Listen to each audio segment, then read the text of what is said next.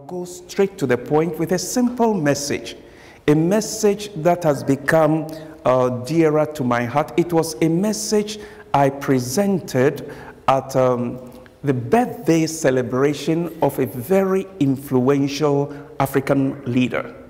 And the audience consisted of, Supreme Court justices, political leaders, ambassadors, etc., etc. This person was 70 years old. And she also happens to be a Christian.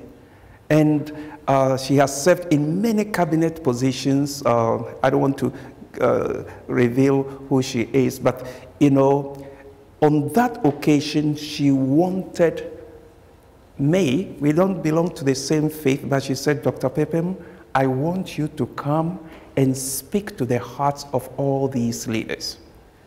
And so, taking advantage of the fact that she was 70 years old and all that comes with it, I presented a simple message titled, Uncomfortable Grace. Uncomfortable Grace. God's leadings through our trials and sorrow. Uncomfortable grace. Let me begin by summarizing what uncomfortable grace is. I got that phrase from a book I was reading by an author. The author is Paul David Tripp. And Paul David Tripp said this. He said, there are moments in our lives when we are crying out for grace, not recognizing we are getting it. Let me just pause. Sometimes you'll be praying for God to help you out in this, not knowing you are already receiving that grace. He goes on to say, we are not getting the grace of relief or the grace of release, because that is not the grace that we really need. Sometimes you are praying, Lord, I need relief in this area. I need release in this area. You are praying for this grace, but you don't receive it because that is not what you really need. Then he added, no, what we are getting is something we desperately need, and he calls it the uncomfortable grace of personal growth and change. What God, looking at us, realizes we need the most is his uncomfortable grace, because that uncomfortable grace enables us to experience personal growth and change. I was struck by that paragraph, but especially that phrase, uncomfortable grace. And that is why I titled this message, Uncomfortable Grace. God's leadings through our trials and our sorrows. Here is a summary of what I'm coming to say. I have taken his phrase, uncomfortable grace, and now I have crafted a message around it, the summary of which is what I put on the screen. Uncomfortable grace takes us through places we never intended to go, so that we will arrive where God wants us to be. Let me say it again. Uncomfortable grace takes us through places we never intended to go, so that we will arrive where God wants us to be. It is a thorn in the flesh grace that develops and refines our character. That's the summary of the message. Each one of us seated here this afternoon is experiencing God's uncomfortable grace. See, we are accustomed to talking about God's amazing grace. Marvelous grace, we sang about it. But do we know of God's uncomfortable grace, which takes us through places we never intended to go through? But when God is finished, we shall arrive where he has destined us to be. The story of Joseph It's a story of God's uncomfortable grace. He never intended to go inside that pit. He never intended to go to Egypt. It's definitely not under those circumstances. He never intended to go to prison. Yet when God was finished, Joseph was where God wanted him to be. But you see, in the case of Joseph, he didn't cause this. It was the hatred, the envy of his brothers. But too often, we bring our problems upon ourselves. But here is the good news. Even in those instances, God's uncomfortable grace will allow us to go through places we never intended to go. And when God is finished, we shall be where he wants us to be. Amen? That's the whole sermon. And I'm going to focus on the life of Jacob. And you are going to see God's uncomfortable grace at work. And I'm sure in the experience of Jacob, you would experience your own as well. The key Bible text that we ought to keep in mind is a familiar one, Romans 8:28. And we know that all things, how many things? All, not some things, all things. Not most things, all things. They work together for good to them that love the Lord and who are called according to his purpose. Another text upon which this whole concept of God's uncomfortable grace is based is 2 Corinthians 12:7-10. This is Apostle Paul speaking. And lest I should be exalted above measure by the abundance of the revelations, a thorn in the flesh was given to me. Let me just pause. Paul says, see, the Lord had blessed Paul abundantly. And he says, in order not to be exalted, in order not to be proud, a thorn in the flesh was given me. Literally means a gift was given me, and this gift was thorn in the flesh. A thorn in the flesh was given me, a messenger of Satan to buffet. I mean, God actually allows Satan to buffet, to terrorize you. But notice, it is a gift.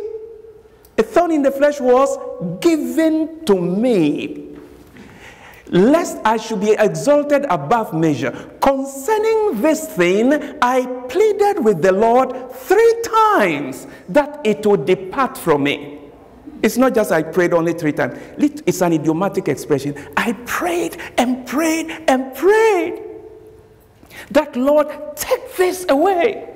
It can be illness. It can be joblessness. It can be family problems, children's problems, parents' problems, school problems, whatever it is. You have been praying and praying and praying that God will take it away. And yet God doesn't seem to take it away. Remember, uncomfortable grace.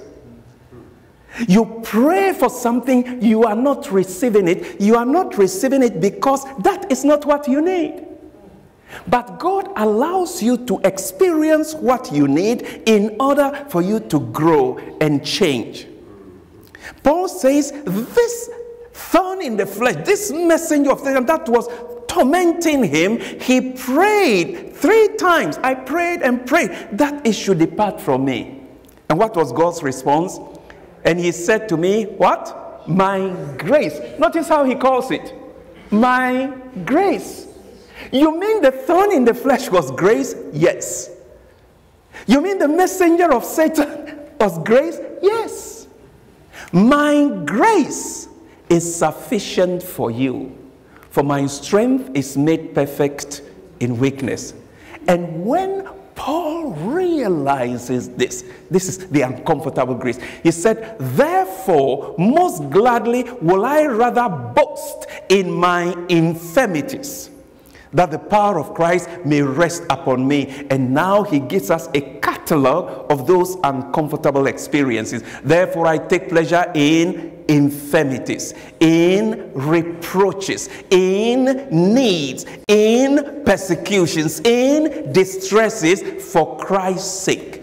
For when I am weak, then I'm strong. Is any one of us experiencing some infirmities, some reproaches? Is any one of us experiencing need, persecution, distress, hardships? It's uncomfortable grace. Uncomfortable grace. It takes us through places we never intended, so that we will arrive where God wants us to be. This is the substance of the message, uncomfortable grace. To illustrate this point, which I have summarized, and also giving you the key Bible texts, we are going to look at one Bible character. His life experience echoes that of many of us, and yet how God used it to bring him where he needed to be. Let's bow our heads for a word of prayer. Heavenly Father, speak to our hearts again this afternoon, for we ask in Jesus' name. Amen. Life is full of sorrow. It is full of trouble. It was King David who said, Psalm 90 verse 10, "The days of our lives are 70 years. And if by reason of strength they are 80 years, yet their boast is only labor and sorrow." Remember, this message was presented on the occasion of someone's 70th birthday. He said, life, maximum 70 years. If you exceed these 70 years, the remainder is full of labor and sorrow. But you see, you don't have to be 70 years to experience troubles. Solomon said, the days of man, not just after 70 years, the days of man are full of what? Grief and pain. If you read Ecclesiastes 2:23, all his days, human beings' days, are sorrowful. They are full of sorrow. His work burdensome. Even in the night, his heart takes no rest. You just can't sleep. There's a songwriter called John Moore. He wrote a song, "Days are filled with sorrow and care. Hearts are lonely and drear." If there is one Bible character who has faced these experiences, I think it is the story of Jacob. We know Jacob. The Bible identifies him as a character through whom the people of Israel came. So when he was not converted, he was Jacob. When God changed his name, he became Israel. His descendants became the Israelites, Jacob. Because of one sin he committed in his life, the remainder of his life was full of sorrow and trouble. On one occasion, when he went to Egypt, and that time Joseph had become Pharaoh, had worked things out for Jacob and his family to arrive in Egypt. And so Joseph ushered his father into the presence of the Pharaoh. And the Pharaoh asked Jacob, you read this in Genesis 47, verses 8 and 9. I made a mistake, verses 8 and 9. Pharaoh asked him, Jacob, how old are you? Just picture the scene. Here is King Pharaoh meeting Jacob for the first time. Welcome, old man. Welcome to Egypt. How old are you? And Jacob responded to Pharaoh, the years of my pilgrimage are 130. I am 130 years old. But my years have been few and difficult. Pharaoh didn't ask him for that. He simply asked, how old are you? I'm 130 years, but my years have been few and difficult, and they do not equal the years of the pilgrimage of my fathers. My fathers, Abraham, Isaac, they lived longer than me. This 130 years, few though they are, difficult. I don't know about you, but if you have lived a little longer on this earth, you would notice life is difficult. Yes. It is difficult. Chances are many of us came into this country as immigrants, whether voluntarily or against your will. And life, difficult. My years have been few and difficult. See, all through the life of Jacob, especially after he departed from God, most of the pain was self-inflicted, the result of departing from God. The message is titled, Uncomfortable Grace. God's grace taking us through places we never intended, so we shall be where he wants us to be. The life of Jacob depicts it. Let me summarize for you the life of Jacob. You know how he stole his brother's birthright. He and the mother orchestrated it. Ellen White says this in the book Patriarchs and Prophets, page 237 to 238. Here is a summary of Jacob's life. Jacob had sinned and had deeply suffered. Many years of toil. I think you can identify this. Many years of toil and care and sorrow had been his since the day when his great sin caused him to flee from his father's town. He was a homeless fugitive. He was not just a homeless. He was also a fugitive, runaway, wanted. Homeless fugitive, separated from his mother. This was the woman he was very close to, but on account of his sin, separated from his mother, whom he never saw again. Laboring 7 years for her whom he loved, only to be basely cheated. If you've experienced the broken heart experiences of love, you can identify with Jacob. Toiling 20 years in the service of a covetous and grasping kinsman. If you have labored in this country under covetous businessmen, you would identify.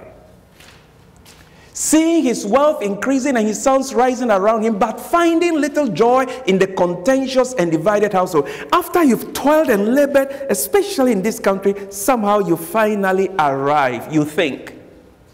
And yet suddenly your home, confusion. Jacob. Distressed by his daughter's shame, by her brother's revenge, by the death of Rachel, by the unnatural crime of Reuben, by Judas, Ellen White is cataloging Jacob, by the cruel deception and malice practiced towards Joseph. Now Jacob, for all his life, he lived under the torment that his beloved son Joseph was dead. How long and dark is the catalogue of evil spread out to view? Again and again, he had reaped the fruit of that first wrong deed. Over and over, he saw repeated among his sons the sins of which he himself had been guilty. But, and here's the point, bitter as had been the discipline, it had accomplished its work. Amen? The chastening, though grievous, had yielded the peaceable fruit of righteousness. What Ellen White is saying is, despite all the pain, when God was finished with Jacob, Jacob was where God wanted him to be. But keep in mind Jacob's own statement, my years have been few and difficult. And it is all because of his own action in departing from God. You see, this message I'm sharing with you, I'm not sharing it with people who are so innocent, so holy that, their family members, friends, colleagues have done bad things to them. Joseph. You can understand uncomfortable grace if you are a Joseph. God taking you through places you never intended to be, and then you arrive where he wants you to be. But if the experiences of pain is the consequence of some of your bad choices and decisions, it hurts even more. But the good news is, even in those cases, God's uncomfortable grace still works. It works not just for Joseph's, but for Jacob's. But Jacob's life, full of difficulty and pain, years before he went to Egypt, you can tell this was Jacob's own experience. On another occasion, he mentioned again his pain. This was when his children had gone to Egypt. And you know the story, how Joseph discovered they were his brothers. But he didn't reveal himself. He tried to test them, and then, I won't bore you, you can read it in Genesis, 41, 42, etc. He said, you are spies. They said, no, we are not spies. We are all children of the same father. There are 10 of us. One of them is not, the other is, back home. And Joseph did the calculation. He said, no, you are spies. Long story short, he said, then go and bring that brother who is back home before I release you. No, he arrested Simeon. I'll put him in jail. And then you go and bring your other brother, referring to Benjamin. And they knew that to be hard on the father. So they went back home without Simeon. Simeon was detained. When they arrived home, they told their father, Daddy, we went to Egypt, and the Pharaoh we met, the second in command, he gave us a lot of trouble. He has arrested our brother Simeon, and he wants us to bring Benjamin. The father almost died. Here is Jacob speaking. Genesis 42:36. And Jacob said to his children, you have bereaved me, you've killed me. Joseph is no more. Simeon is no more. And you want to take Benjamin. All these things are against me. If you listen closely to Jacob, you are going to hear his pain. You've bereaved me. Joseph is no more. Simeon is no more. You want to take Benjamin. All these things are against me. Now, put these words on your lips and change the words Joseph, Simeon, Benjamin to anything you can think of. Sometimes we look at our lives and we wonder about the things that have happened. There have been times when it seems like our Josephs are no more. The people we hold so dear are no more. Simeons are no more. And then the very ones we are holding on to, Benjamins, they want to take away. And then you look back and you say, everything is against me. Have you been to that experience before? When, like Jacob, you cried, Joseph is no more. My marriage is no more. My job is no more. My Simeon is no more. My health is no more. And the little I have, you are taking away. Everything is against me. But here's the question. Is it really true that Joseph is no more? No. But Jacob, with his limited sight, he thought Joseph was no more. As far as he was concerned, Joseph was dead. Is it really true that Simeon is no more? No. As a matter of fact, Simeon was in Egypt. He was not in custody. He was actually, today you say, under house arrest, but it wasn't really house arrest. Joseph actually provided him some nice place. So it is not true that Joseph is no more. It is not true that Simeon is no more. And when he says, everything is against me, is it really true? No. On the contrary, everything was working together for his good and to God's glory.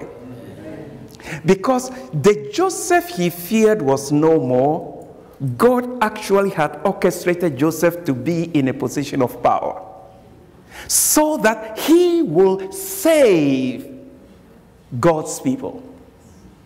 Simeon, whom he thought was no more, has been kept over there, and because of him, it would enable Jacob and his whole household to go to Egypt. And when he said, everything is against me, brothers and sisters, no.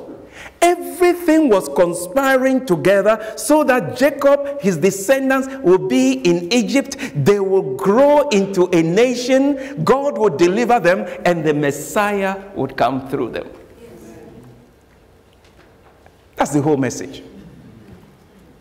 Uncomfortable grace takes us through places we never intended to go, so that when God is done, we shall be where he wants us to be.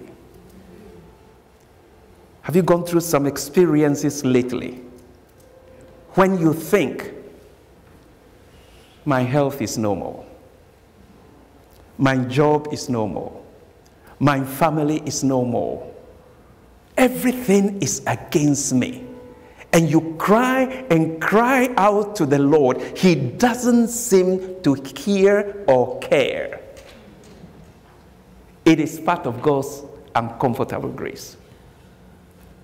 It is the thorn in the flesh grace, which is given as it is a gift, designed to bring the best out of you, designed to help you grow, so that what in your limited sight you thought was against you was actually working for your good.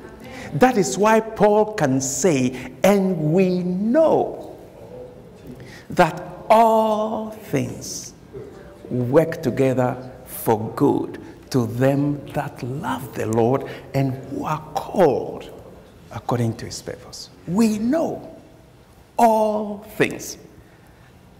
Look, son of God, daughter of God, take heart. Take heart in whatever you are going through right now.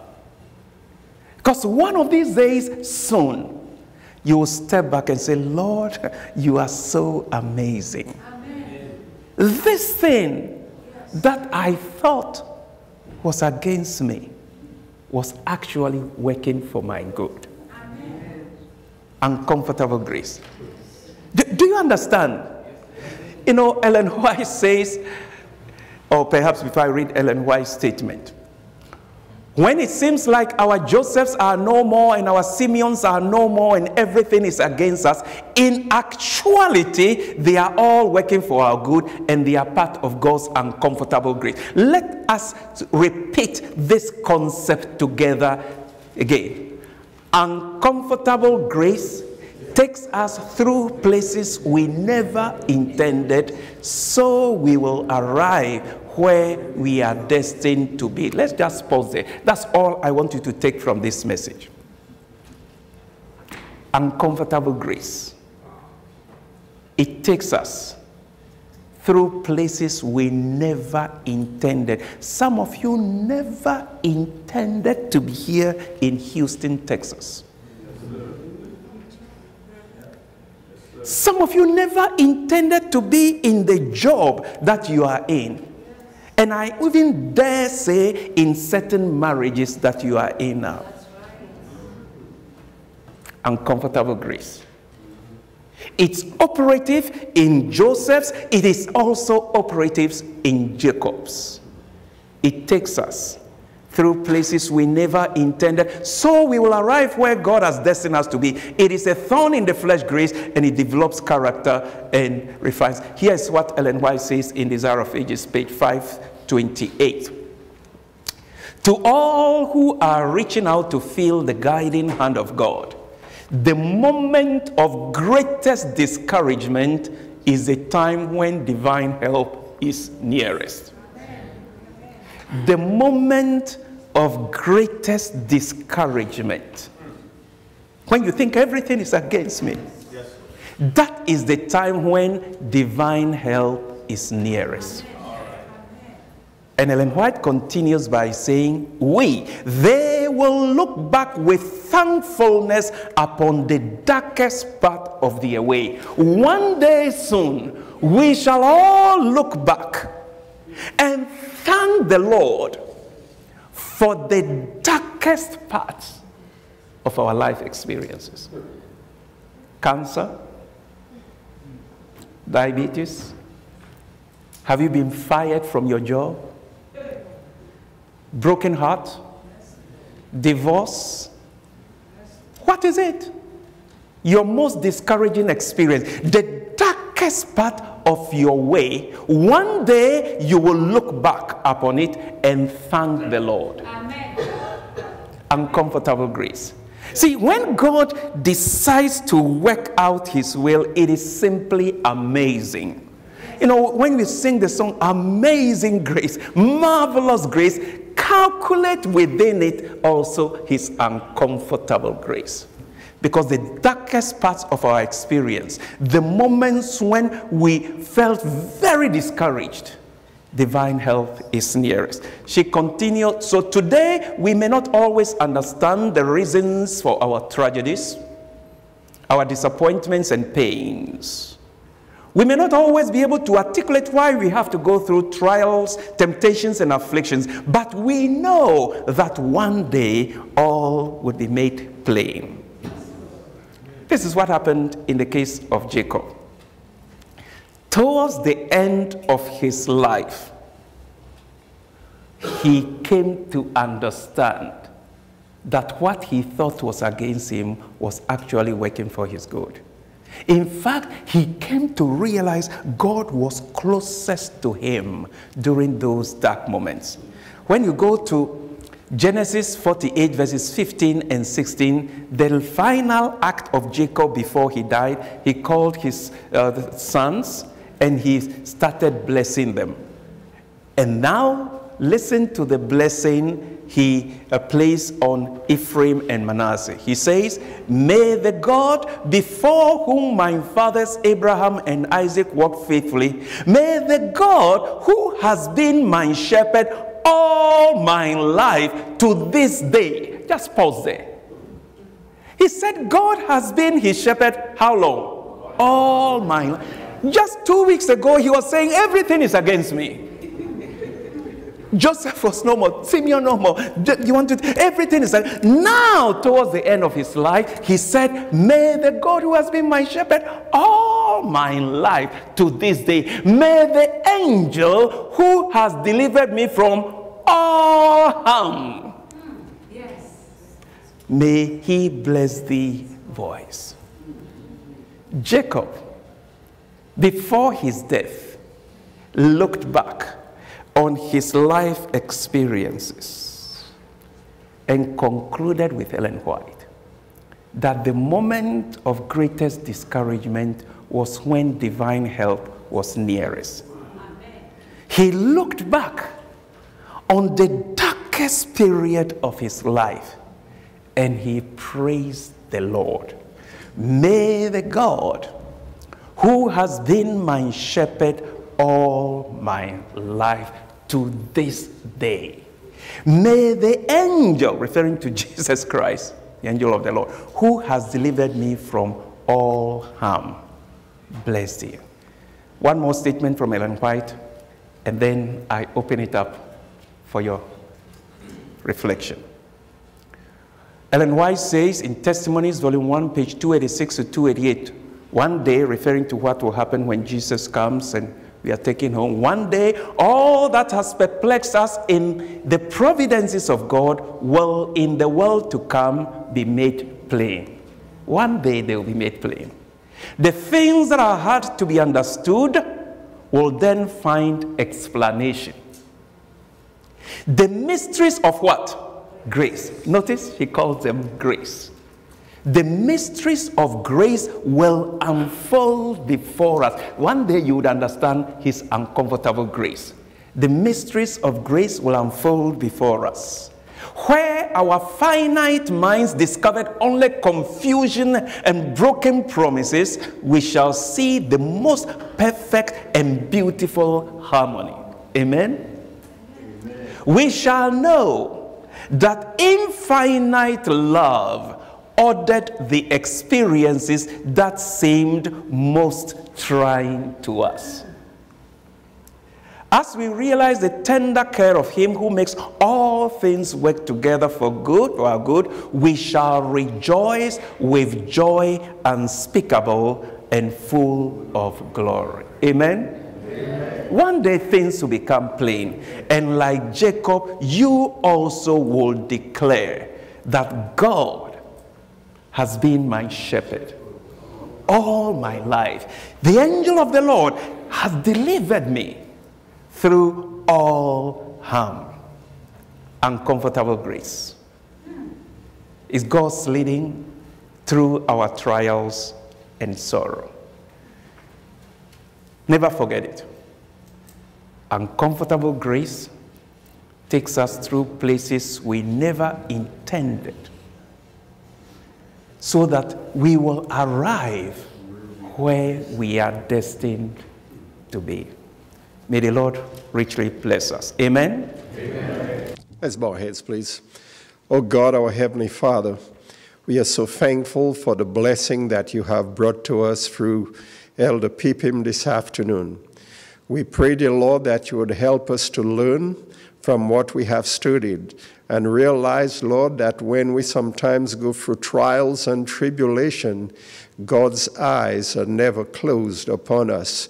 But at the end, we will see that all things came from above for our good and for our well-being. Lord, we pray that you would strengthen us and help us to be more diligent in the studying of your word, so that we'll be able to see those things that we need to see, especially in times like these. So help us to have our eyes focused upon Jesus, so that as Jacob, when they come upon us, we will still say, well, we have been going through all this stuff all these years, but at the end, he'll say, the Lord has been my shepherd throughout. So, Lord, we ask that you would continue to be our good shepherd and help us to keep our eyes focused upon you, and help us to prepare ourselves for your soon coming, so that each one of us will be in your kingdom, is our prayer in Jesus' name. Amen. Amen.